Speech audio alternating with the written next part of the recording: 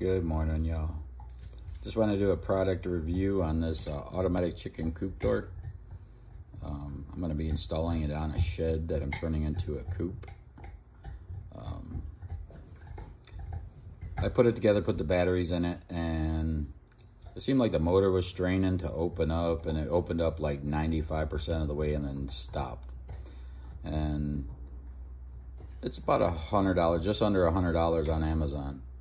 They got the, what is it? Run chicken, automatic chicken door. That's more popular, but it's like 180 bucks. So I figured I'd give this one a try. And under the description, it said if there's any problems, contact them. So I did. And within a week, they sent me a new one and told me I could keep the other one. So that's a plus. I mean, I got two automatic chicken doors for the price of one.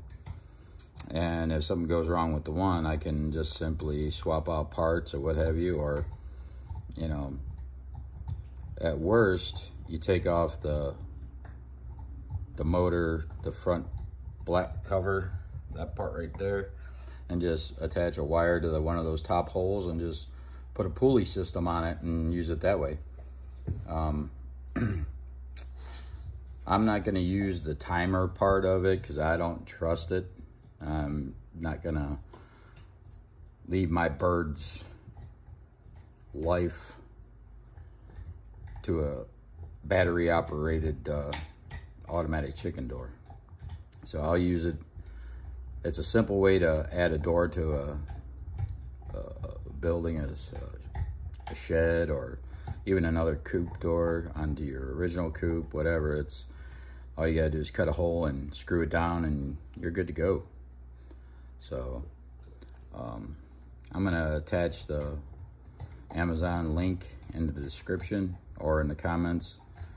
But yeah, I haven't installed it yet because I'm still waiting for my shed to be delivered. It's an 8x10 metal roof, and it should be here in about 2 weeks. And when I install it, I'll do another review on how it operates and show you how it looks. I'm just going to use it as a manual. Push the button, have it open, push it to close. But you can't beat it. I mean, I got two for the price of one. So, all right, y'all have a blessed day, and I'll talk to you soon. Peace.